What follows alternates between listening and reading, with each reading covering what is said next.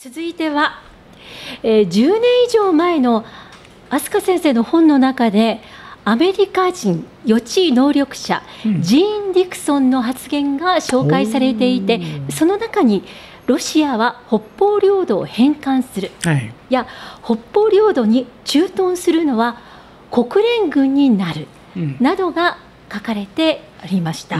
飛鳥先生は今後の日露関係や北方領土がどうなっていくと予測されていますか、教えていただけると幸いです、ということですね。おそらく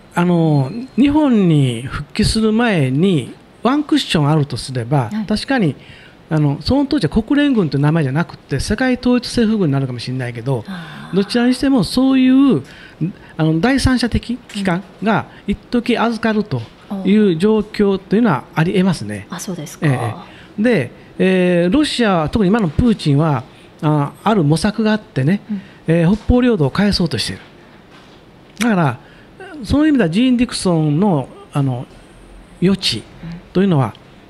結果オーライで言えば間違いなくその方向で進んでますね。そうなんですね。で彼女は同時に日本に来た時に、もうだいぶ昔でしたけど、まだ 11PM っていう番組があってね、懐かしい。大橋巨泉が司会している中で急に太陽の反対側にもう一つのプラネットがあるって言ったの。巨泉びっくりしちゃってさ、でも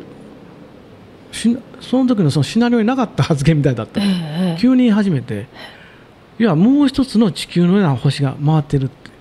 でも本当はね、ケプラの法則会ってね、実は綺麗な円じゃないんですよ。みんな楕円になってますからね。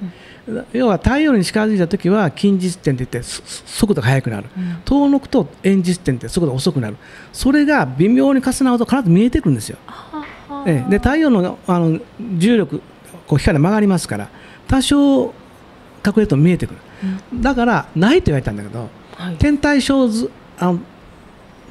軌道ってあってね、実はややこしいですけど、要はちょっとずれてるんだけど同じような軌道があって、太陽を中心にしてね回っていれば同じような、ほぼ似てますから見えてこないんで、でもそれでもわずかな速度差ってあるから、そのうち見えてくる。これがサクソファー。サクソファー、ホビ族が予言している、天体なんですよね。青い天体、それが出てきたらもうタイムリミット。そうすると、木星から新しい天体が生まれるんです。出産するんですよ。それが7日で地球にやってくる。その時にその天体を地球上で見ていた人々は